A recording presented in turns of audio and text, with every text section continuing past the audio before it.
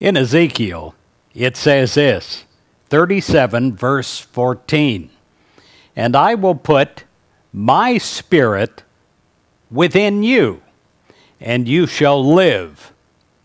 When you have the Spirit of God in you and you're aware of it in a new way, you're not only alive, you are totally lit up with the Spirit of God. The basis of our life is faith in the perfection of the life of God in us. We're grounded in this faith, deeply grounded in the awareness that that which gives us life sustains our life on a daily basis.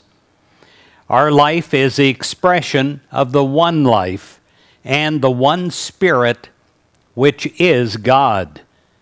Life is an absolute treasure, freely poured out upon this world.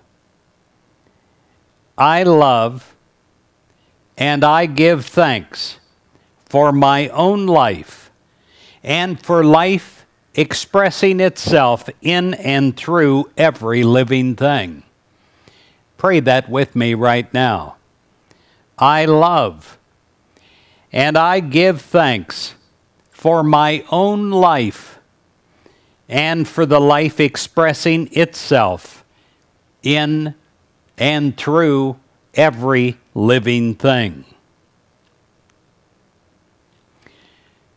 Our faith in the absolute perfection of life, of God, keeps us well and strong and vitally alive. Years have no effect on our well-being. God's infinite life is timeless. We think in terms of life. We see ourselves as strong and healthy and whole. We affirm our oneness with the life of God. Let's do so right now. I am grounded in faith, in the radiant, perfect life of God in me. I affirm and I reaffirm this. I give thanks for life. Now again.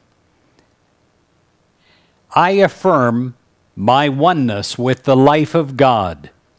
I am grounded in faith, in the radiant, perfect life of God in me. I affirm and I reaffirm this. I give thanks for life.